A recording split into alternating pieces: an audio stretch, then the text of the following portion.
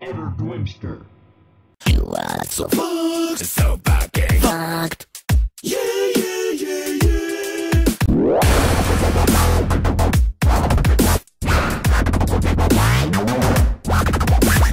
Oh God, Emma Watson, what are you doing? Just look at this crap based on actual events. Actual events? This happens all the time in California. What is this? Some sluts putting on lipstick in front of a camera with a Grey Goose bottle and going to the clubs and then getting hit by a car because they're driving drunk. Well, I have no interest in this. Plus, there's too many green panties in the trailer. Those stupid panties, dude. This movie is terrible. I mean, you think you can make people watch a movie just because a girl opens a drawer and there's panties? No! And then Emma Watson's dancing around, sticking her tongue out. That's what she learned at Sarah Lawrence. Alright, not watching this. You shouldn't either. Nobody should fail this movie.